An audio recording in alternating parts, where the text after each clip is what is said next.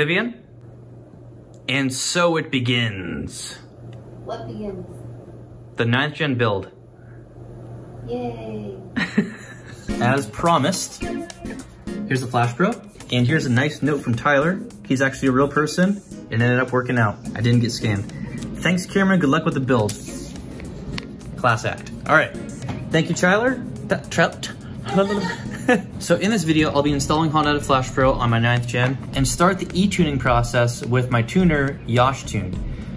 You guys may have heard of him. I'll link his Instagram right here. He has videos of him with his K24 swapped RSX destroying people. He pulverized a variable tune 10th gen SI.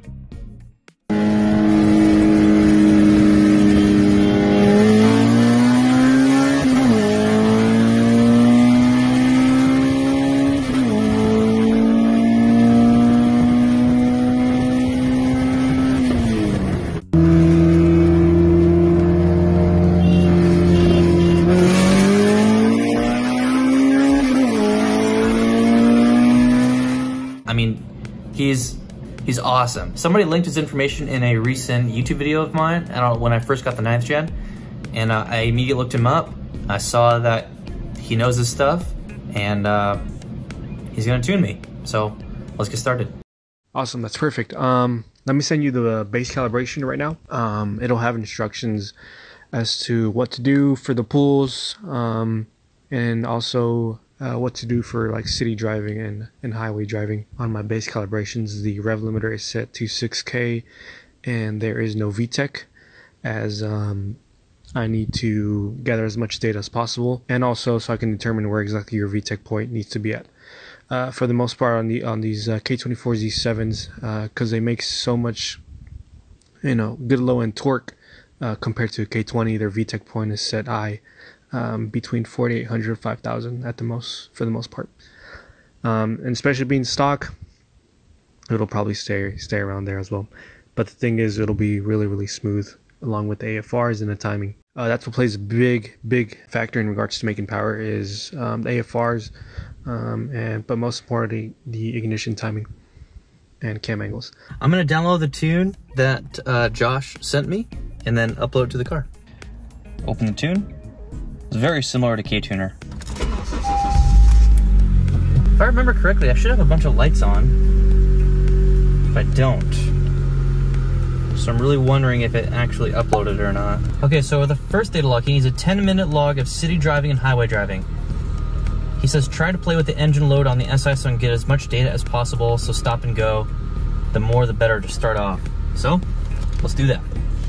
One thing I noticed between the 10th gen and the 9th is that the 9th has way softer suspension, which I don't think that's going to be a surprise to anybody. So, since he said to play with the engine load, I'm going to drop down to 4th, go to 5th, just kind of play around with it, go to 6th, give him a lot of data to work with. Tomorrow morning I'll be putting on the exhaust. That shouldn't take long. I'm going to do it right here in the driveway, so that after this video, that is the next video that you should see. I think this car needs new motor mounts. If you're watching this and you have a 9th gen, you live nearby, like near the Rockland, Roseville area, would you mind letting me drive your car to see the difference in like how mine feels compared to yours? Because I really do think mine needs some motor mounts or a transmission mount or something like that. It's a little rough when it shifts, but I know the clutch is good. And there's no grinding, as far as I can tell. Anyway, I would just like to drive someone else's 9th gen to get some perspective.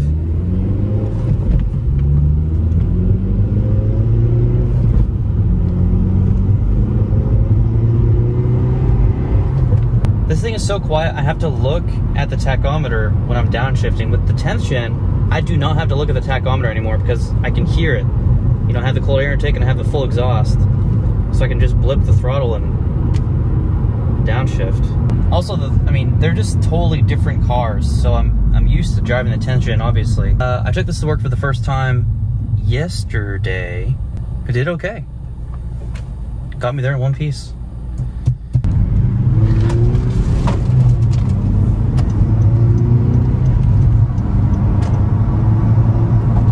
I how much visibility there is in this car. Even though this car is kind of a dump right now, I love it. Yeah, I gotta work on that downshift.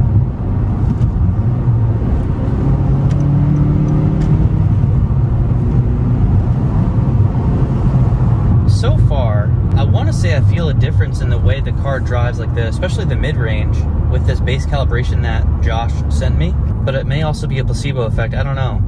It does, I don't know, it just feels good, like the mid-range right now. All right, see this thing here? Set end the data log. Stop, press data log. Okay, now it's logging. I want to make sure that that's saved. Fuck, I don't think I recorded all of that, babe. You got the 5-second one that we did in here. So I think maybe in order to start it, you gotta make sure that's like blinking, doing what it was doing earlier. I don't think that recorded. If it did, I don't know where the hell it went. So what we're gonna do is record it from the Flashpro this time, because the 5-second one that I did in here just to test it, it did pop up right there. So let's do it again.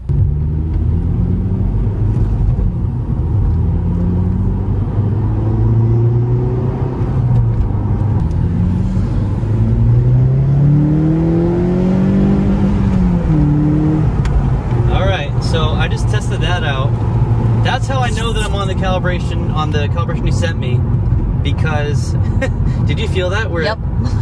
Okay, what that was, so he turned VTEC off, so this does not have VTEC, and 2, he set the rev limiter to 6,000 RPM. So I went and it like pulled us back. That was weird, but that's how we know that we're on the right track, I guess. It almost felt like it stuttered.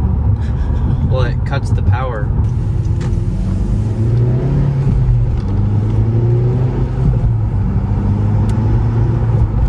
So now you can see here we get, that's the one that we just did. Data log 0001. Now, let's read the instructions for the second one. Second part of this, find a flat, even surface to do a third gear pull. This place will be where we do all of our dyno pulls from now on, so I can provide an E-dyno that's as accurate as possible. So the pull, start in third gear at 2,000 RPM and smash the pedal all the way to the floor. It says smash, all caps. It'll bounce off the rev limiter, which is 6,000 RPM, and the log there. That's all we will need for this one. I don't even think we need the laptop to be plugged in. All right, I'm not gonna go on the highway. I'm actually gonna do my pull right here. Looks like we're good. So at 2,000 RPM, I'm gonna smash the throttle.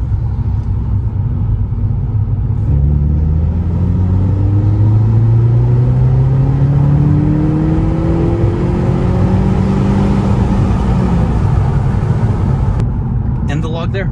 So I noticed several things in this video, and I'm really sorry for that. So we were filming with Vivian's phone. Vivian has just the iPhone 11. And for some reason, I feel like her video comes out worse than mine on my iPhone XR.